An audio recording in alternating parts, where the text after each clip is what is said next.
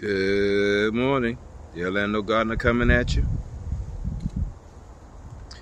So many years ago, I was gardening and I decided to go to the fairgrounds here in Orlando because this is a place that has local nurseries that come and visit and share their bounty, if you would. And I used to be a really big yard seller, and when I found out I didn't have time to yard sale, going to the farmers markets and flea markets turned out to be the next best thing, and it was quick and easy. While there, I ran into this lady that had mango trees, and she's still out there at the Central Florida Fairground to this day. There's a couple of ladies that are out there that are of Oriental descent, but this one in particular either chews Tabasco or snuff, and you can tell she got a jaw full of it, and her teeth are, you know, when she opened up her mouth to talk, you can see it in there. Well, anyway, she convinced me to get mango trees. I didn't go out there to get mango trees, but she convinced me to. And this was one of the first of the 3 trees that I got. This is a Bailey's Marvel. I've had it for years, and it's not a giant tree because I prune it every year. It's probably about 12 feet at its maximum, and it is a workhorse. It produces big, beautiful late season fruit. Well, that was one of 3 trees that she sold me. Bailey's Marvel was one, and also Nam Doc Mai. Woo, don't want to make you mad, buddy. Let me go this way. Okay, my face is kind of close. Nam Doc Mai. Woo, you turn that way. Which sat right in this location right here, that this now red sugar apple from India is now planted in.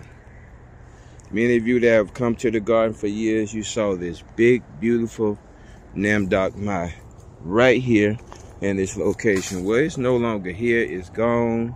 I sold it. The guy that purchased it didn't have too much luck with it, but this is where it was. That was the 2nd tree. Well, the 3rd tree was supposed to be an oak rung tongue. That's what it was supposed to be. But it turned out not to be that. It turned out to be a seedling. And that's it. And this tree, which is about 15 feet tall, has been with me all these years. And what I have done over the years, I've grafted, like here. It took, what did I put there? Pickering. Oh my goodness, why did I put pickering on this thing? And then around the front of the tree,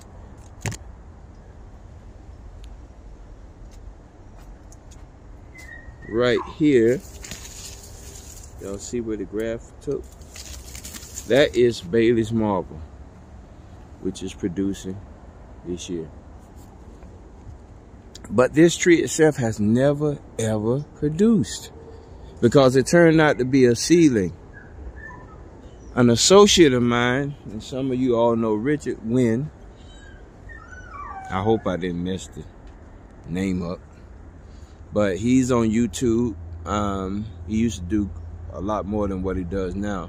Southern Spirits of Life, the guy that taught me about growing in pots, well, taught me that it was possible to grow in pots. not the details of the soil and all that stuff like that. I had to learn that stuff on my own. But just me looking into his backyard, I saw that we could grow in pots because he had a ton of them. Well, he came to get budwood. And when he did, he took it for an analysis. And they told him this was not oak sprung tongue. That this was actually a cross between Madame Francis and Hayden, which would be a new mango. And he looked at me, he said, Kevin, you can name this. Well, I've grafted a few other things onto it over the years and just waited. And finally, you all, guess what? It's here. This year, we will have fruit on the Betty LUE. Oh my goodness. Let's see. Here we go. Panicles all over the tree. All up at the top and everything. So Betty LUE is now going to have fruit. More than one type of fruit, because I did do quite a few grabs on here at different places. Another one, I believe. I actually put Florigon on here, and Florigon just took off. So I had to cut all the Florigon out. They were just overpowering the whole tree. But this is Betty LUE mango, brand new variety. Supposedly a Madame Francis Hayden cross. So it should be a big mango. Hopefully it's not too fibrous with Madame Francis being in there. But y'all pray and let's hope that it's a good piece of fruit. I have kept this tree at about 15 feet, give or take, and it stayed that way. It's taken some heavy pruning. Where did I get the name from, Betty LUE? Well, the people that led me to Christ. Their mother passed away in 2023, and that was a portion of her name. So I honored them by naming this tree Betty LUE, introducing the Betty LUE mango tree to the world. And we'll be tasting the fruit for the first time on camera right here on the Orlando Gardeners channel. Just wanted to introduce this to you all. And hey, we got more good things to come. All right, if y'all like the channel, give me a thumbs up and subscribe. Y'all have a good one. And listen, love yourself. I didn't say be self-righteous. No, I didn't. Like the guy said on Jurassic Park when he tried to break the code. Not that, but just have some self-care in 2024. Because if you don't care about you, how can you expect somebody else to care about you? All right, this is the Orlando Gardener coming at you. Y'all have a good one. Introducing Betty LUE mango.